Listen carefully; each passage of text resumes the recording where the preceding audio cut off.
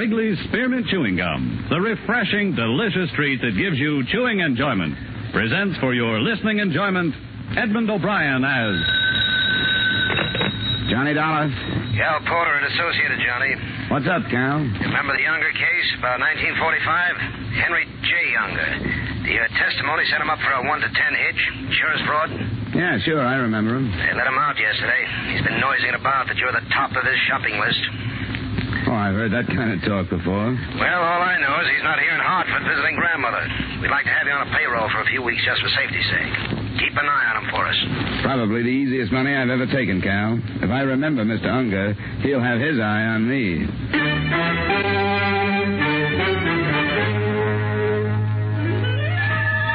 The makers of Wrigley's Spearmint Chewing Gum bring you Edmund O'Brien in another transcribed adventure of the man with the action-packed expense account. America's fabulous freelance insurance investigator. Yours truly, Johnny Dollar.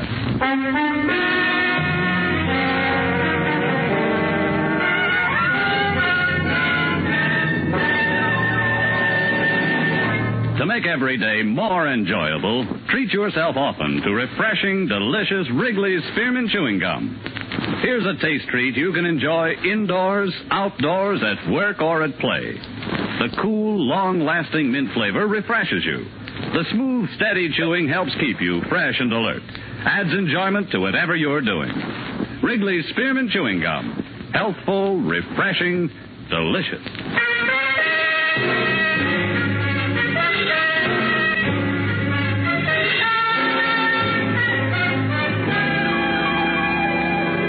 Account submitted by Special Investigator Johnny Dollar to the Associated Insurance Companies of New England. Attention, Calvin Porter. The following is an accounting of my expenditures during investigation of the Henry J. Unger matter. Expense account item 1, $2.20, night letter to Warden of State Penitentiary for dossier on Henry J. Unger. I just hung up and the doorbell rang. Just a second. Hello, Johnny. Eileen. Well, can I come in? Yeah, sure. Oh, nice place. Been so long I'd almost forgotten. Oh, I see you got rid of that imitation Rodin, the miniature. Wasn't your type, anyway. Oh, I must say you're not being very hospitable. Don't I deserve a drink? Sure. Oh, what's the latest? Working as hard as ever. Oh, thanks. I'm sorry if I'm a lousy conversationalist, Eileen, but like you say, it's been a long time. I thought you said you never wanted to see me again. I did, once. But when I got your wire yesterday, I decided that... My wire? I didn't send you any wire. Don't make me seem like a fool, Johnny. I got a wire from you asking me up here this evening. You said you wanted to talk things over. Look, I don't know who's playing a gag on you, Eileen, but I didn't send you a wire. I know how you felt 2 years ago when we said so long. Well, maybe I was wrong 2 years ago. I know I made some mistakes, and you made some mistakes. Let's see that wire. Well, sure. It's right here in my purse. Tonight at 7:30, let's talk things over at my place, Love Johnny. I didn't send that. You sure you don't know a few other Johnnies? That was a dirty crack. You like little things like this, don't you, Eileen? You like to write yourself notes, make up stories. You've got an A1 imagination. Well, I went all through that a long time Now, ago. you listen to me. This is no gag, and it's not my imagination. All right. Let's make things as pleasant as possible as long as you can. Fair enough. I thought a lot about you, Johnny. Oh, I'm not apologizing. Really, I'm not. Just thinking back. I'm glad it didn't turn out the way we originally planned it. I'd have spent half my life worrying over you. Well, that's very touching, especially in light of the fact that every other evening it was somebody else. I told you, Johnny. Yes, that we were going to be pleasant. Oh, that's right. We were going to be pleasant. You expecting someone? No. Mr. Dollar? Yes? Maybe you don't recall my face. The name is Unger. Henry J. Unger. Mind if I come in? I'm busy. Yes, I see. Well, we won't take much of your time, will we, Ferdy? A very minimal amount of your time. Mind introducing me to the lady? What do you want, Unger? My name is Henry JUnger, miss. Well, maybe I better go, John. No, stick around. Go on, Eileen. I'll see you later. I said stick around.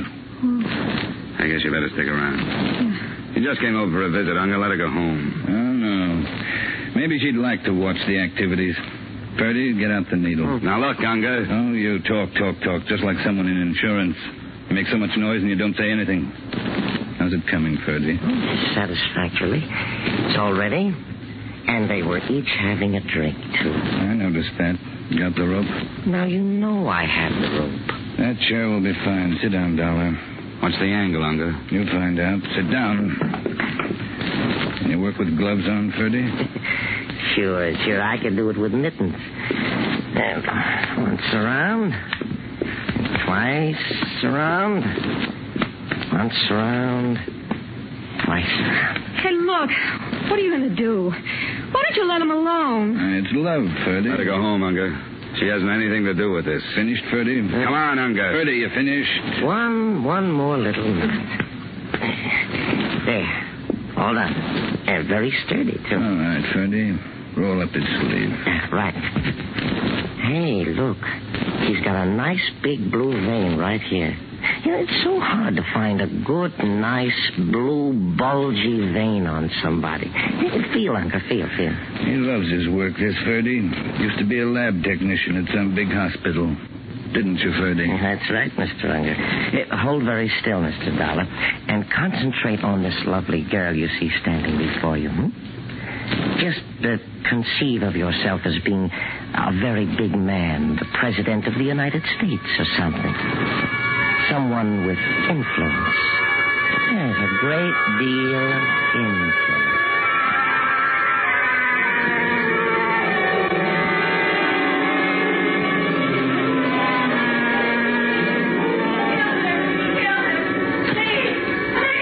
My head was loaded with nails.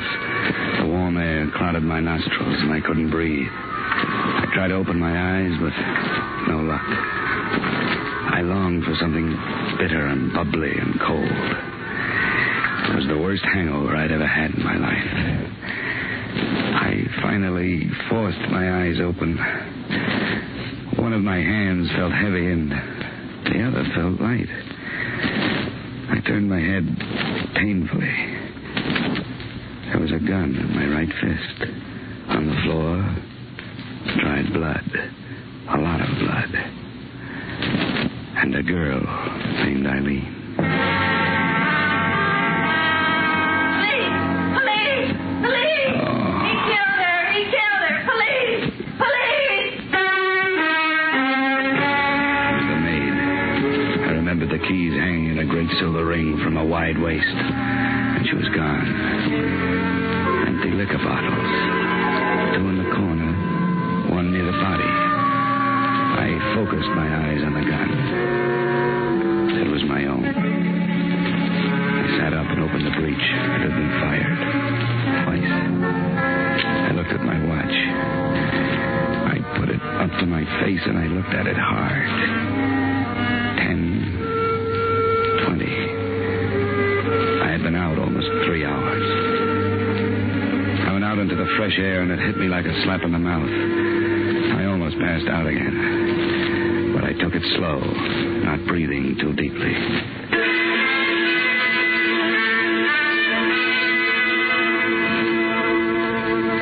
Expense account item 2, $1, and I forget how many cents cab fare to the combination home and office of my good friend, old Dr. Norwich. I was still so groggy I almost fell into the house when he opened the door. Why, Johnny, here, let me take your arm. Oh, I'm a little woozy. That I can see. Here, sit down before you fall down. Here we are. Look, Doc, I gotta trust you. I just been framed. Look at my right arm. The vein. It's been punctured. What did they give me? I don't know. I can take a blood sample and lab it up for you. Thanks, Doc. I can't be certain, but my opinion is you've been given a very adult dose of alcohol.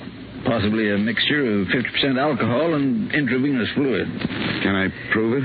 Did you have a drink? Yeah, one. Well, I'm afraid gastric analysis would show a trace of alcohol. Yeah, but not enough to make me pass out. Well, by now, most of the alcohol would be in the blood, whether you drank it or had it pumped into you. So it's a dead end, huh? If it's a frame, Johnny, I'm afraid the evidence I could supply wouldn't be much help to you. You've been radically anesthetized, my friend, but that little round dot on your arm could have been self-inflicted. A good prosecuting attorney could make mincemeat out of your case. Can you at least make me solid again? It'll take a few hours, but I can get you on your feet. If you don't mind being treated a little rough. I don't mind anything, Doc, as long as you can get me awake enough to keep myself alive.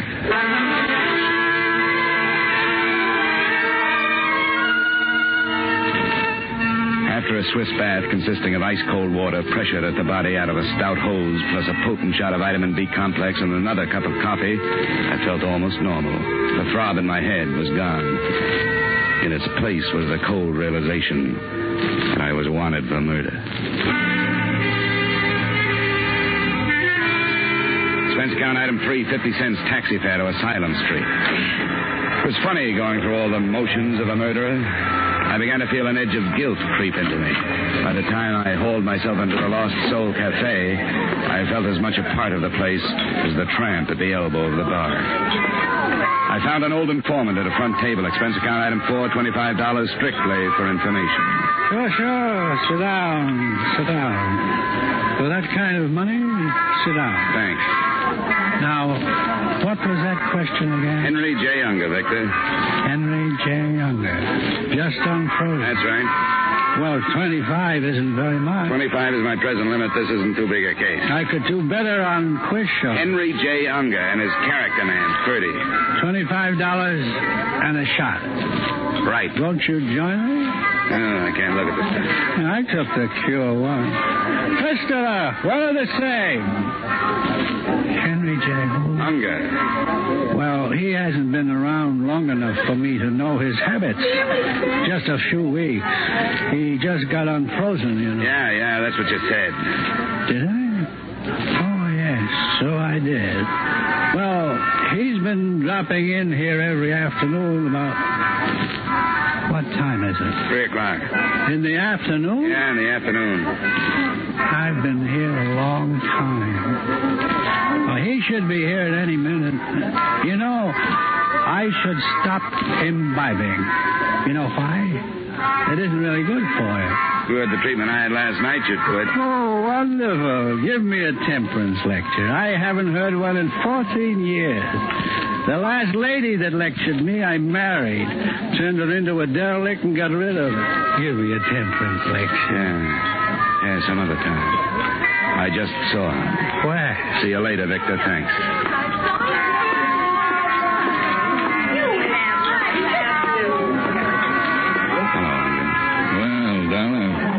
Police know you're out? I'll sit down and talk it over. I wouldn't stay in one place too long if I were you. It won't be too long. Well, speak your piece. This strictly revenge, Younger? Let's put it this way. 5 years is a long time. Good thing I learned to behave myself, or I'd still be running the prison paper. You're the noisy type, Younger. You'd be the finger man if I so much as stubbed my toe. Correction. I would have been. Now I've got the law doing my dirty work. If you haven't made a mistake. I planned this for 5 years. You won't find any mistakes. Oh, I thought a lot about you, Dollar, up at the resort.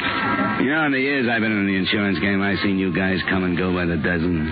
They turn you out of the same mold. You flip a few jobs, and it gives you a kick, and it goes to your head. Then comes that one mistake. They salt you away, and it gripes you. The world's to blame. You look around for somebody to take it out on. You talk a lot for a fugitive, Dollar. You're going to sit down over a piece of paper and write out a full confession, Unger. What makes you think so? This. A confession under duress isn't worth very much. It'll be worth a lot to me. For one thing, it'll be the truth. You'll have to prove I held a gun on you. Drop it, Dollar. What? I said drop it. You got the wrong man, Lieutenant. I doubt it, Dollar. You're under arrest for the murder of Eileen Kennedy.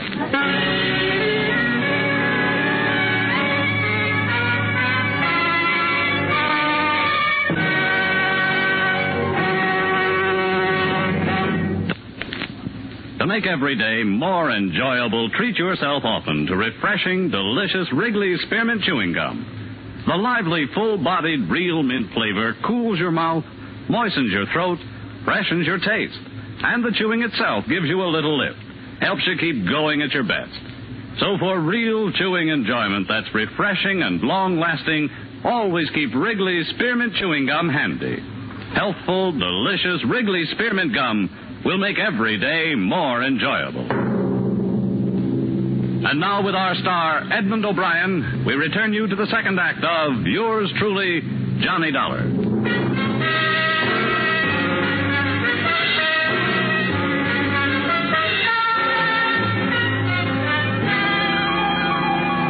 Johnny, it's my duty to warn you that anything you say may be held against you. Have you got a good lawyer? Lieutenant, this is ridiculous. You know I'm not a killer. Do you want a good lawyer? Yeah. Guess I better get one. Call Joseph P. Harris. Number's in the book. Take care of that, Sergeant. Yeah, it looks bad for you, Johnny. When the DA gets hold of this evidence, he's going to be pretty nasty. You have any contradictory facts? Yeah, sure. I'm innocent. Can you prove it? Oh, come on, Dollar. You're in trouble. It was a beautiful job of framing, Lieutenant. All right, tell me what happened. Eileen Kennedy received a telegram yesterday. It asked her to meet me up at my apartment at 7:30 the next night that I wanted to talk. You two had quite a romance at one time. Yeah, we had quite a romance, but I didn't send that telegram. Can you prove it? I didn't send that... No. No, I can't prove it. Go on. Well, she got there at 7:30. We had a few words. Fight? Not a fight, differences of opinion. We weren't up there 5 minutes when the doorbell rang. It was Unger. He was with a guy he called Ferdy. Well, what happened? Unger pulled a gun on me. He sat me down in the chair, and Ferdy tied me up. Then Ferdy injected alcohol into my vein, enough to make me pass out. He dumped a few bottles around the apartment, probably pouring the liquor down the drain. And when I woke up, Eileen was lying dead on the floor next to me. Well, that makes a good story, Dollar. Well, here's the mark on my arm. You can still see it. Yeah. All right, Johnny, now it's my turn. We found Eileen Kennedy in your apartment. There were 2 bullets in her, one in the abdomen, one in the chest, penetrating the heart at the right ventricle. From my gun? Yeah, the one we took from you when we captured you. 38 automatic. Lieutenant, we found empty liquor bottles around the place. Gastric analysis at autopsy of the girl showed alcohol. Sure, we each had a drink. A drink or many, there was a trace of alcohol. Now, you say you didn't take more than 1 drink. Can you prove it? Can you prove it? Can you prove it? Can you prove you washed your face this morning? I don't have to, Johnny. Okay, Sergeant, take him to his cell.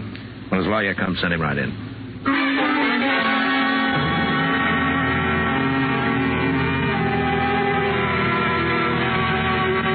I'll try to remember something that might help me defend you, Johnny. Joe, I just can't think anymore. My head's going around like a pinwheel. Well, you've got to keep yourself under control.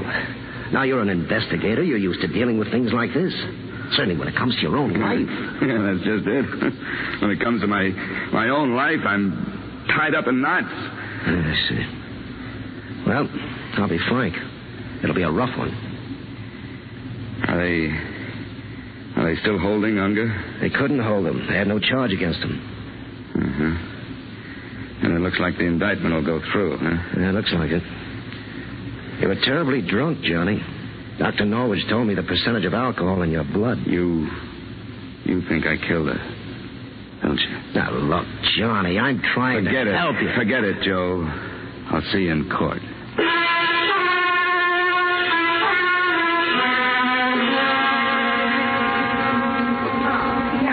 Excuse me, would you mind moving over one, please? Oh, there. Oh, pardon me. Just out here in front. Hear ye, hear ye, hear ye. This Honorable Court of Connecticut is now in session pursuant to adjournment. Judge Samuel B. Epstein presiding. Be seated. The State of Connecticut versus John Dollar.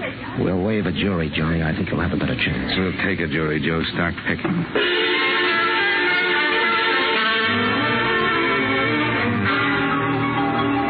Your name, please? David W. Norwich. You're a physician, is that correct? Physician and surgeon. Now, Dr. Norwich, did the defendant, Mr. Dollar, make a visit to you on the night of July 10th last? He did.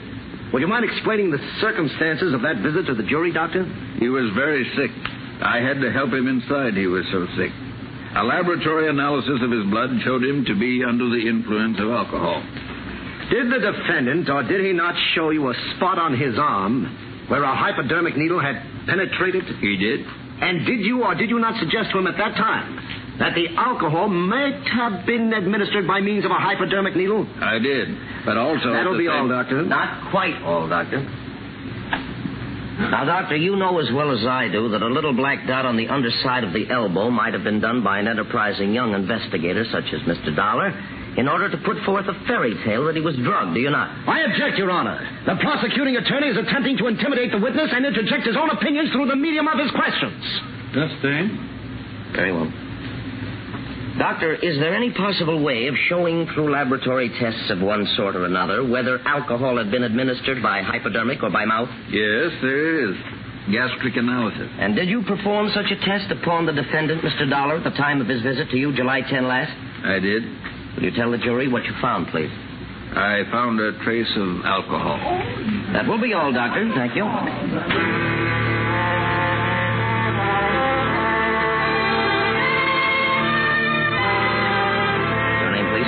Rochelle Happerston. You know her, Jones? Happerston, where do you live? 1024 and a half Pitkin Street, East Hartford. What relationship did you have to the murdered girl, Miss Kennedy? I was her roommate. How long had you roomed with Miss Kennedy? Oh, about 3 years. Now, Miss Happerston, did the defendant, Mr. Dollar, ever call on Miss Kennedy? Well, not for the last 2 years. But prior to 2 years ago, he did call at her place of residence. Is that not correct? 2 years ago, yes. Yeah. Now, is it not true that Miss Kennedy and Mr. Dollar were about to be married? Yes, that's true, but that was 2 years ago, too, so far as I know. Just answer the questions, Miss Happerston.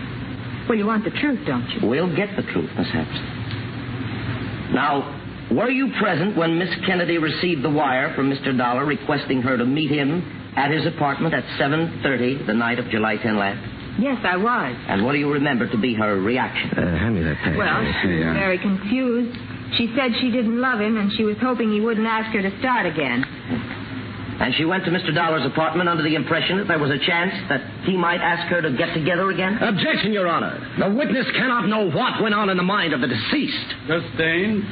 Strike the previous question from the record. Proceed.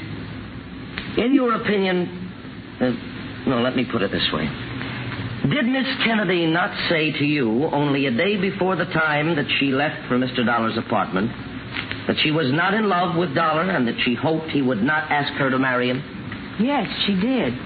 That will be all, Miss Happerston.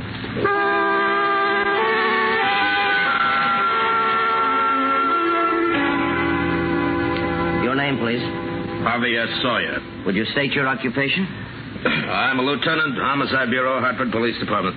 Lieutenant Sawyer, you were in charge of the Kennedy case, were you not? Yes, I was. You examined Mr. Dollar's apartment following the crime? I did. Did you find empty bottles of whiskey in the apartment? I did. How many? 4. And where were the bottles placed? I only saw 3. Well, one was adjacent to the body, 2 were in one corner of the living room, and one was in the kitchen. Now, is it possible that one or more of those bottles might have been consumed previous to the night of July 10th, the night that Eileen Kennedy was killed? No, sir. Why do you say that, Lieutenant? Well, there were a few drops of liquor in every one of the 4 bottles. Had the liquor been consumed previous to that night, these drops would have evaporated by the time we got there. Thank you, Lieutenant. Your witness, Mr. Harris. No questions. It looks bad, Johnny. 4 bottles. I only saw 3. Maybe a plea of guilty. Hypodermic? What'd you say? Joe, I've been in the fog. Put me on the stand. I'd advise against it. Put me on the stand, Joe.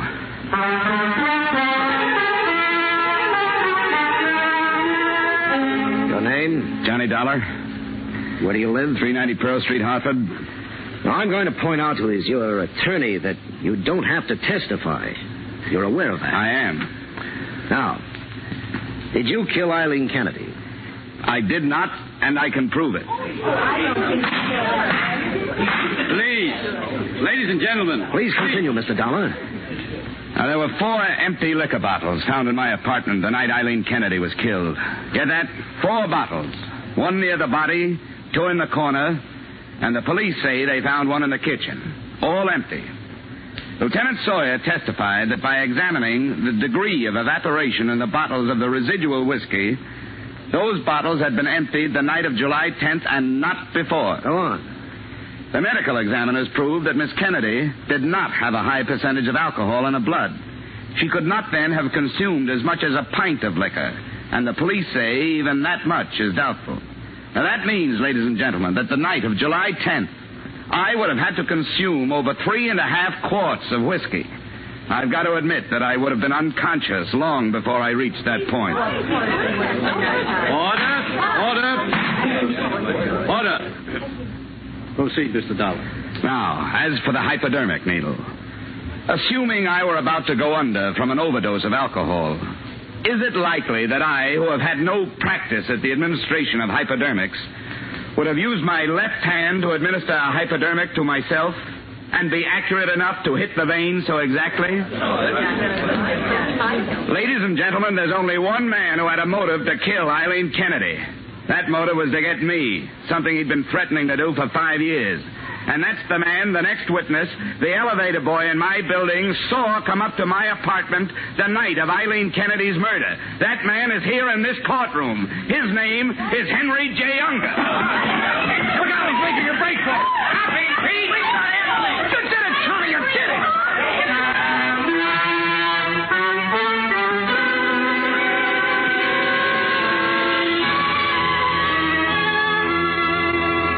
So the case of the state versus Johnny Dollar became the case of the state versus Henry Unger. Ferdy's confession under fire isn't going to help Unger any. You might sum up my whole case in one sentence. Alcohol and murder don't mix. But I'm not kidding myself. If Unger hadn't got panicky at the mention of the next witness, I might have gotten what he deserved. Just shows what a little nerve, some fast bluff, and somebody else's sense of guilt will do for you.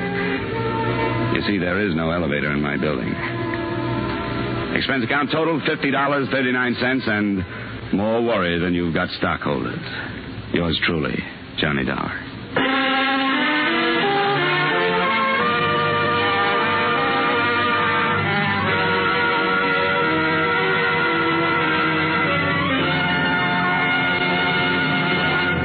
Remember, friends, to make every day more enjoyable, treat yourself often to refreshing, delicious Wrigley Spearmint Chewing Gum. There's lots of cooling, real mint flavor in every stick. And chewing Wrigley Spearmint helps keep you feeling fresh and alert. You feel better, work better, get more fun out of doing things. So indoors, outdoors, wherever you go, keep some healthful, refreshing Wrigley Spearmint Chewing Gum handy. To make every day more enjoyable, treat yourself often to delicious Wrigley's Spearmint Chewing Gum.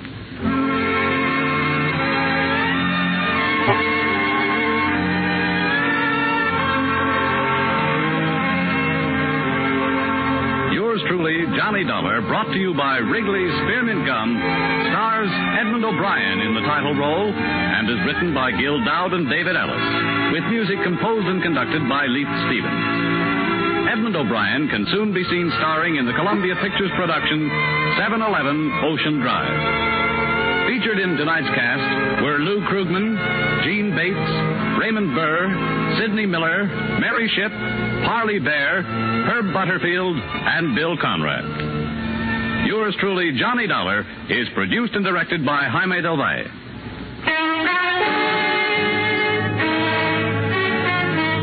The makers of Wrigley's Spearmint Chewing Gum hope you've enjoyed tonight's story of Johnny Dollar and that you're enjoying delicious Wrigley's Spearmint Chewing Gum every day.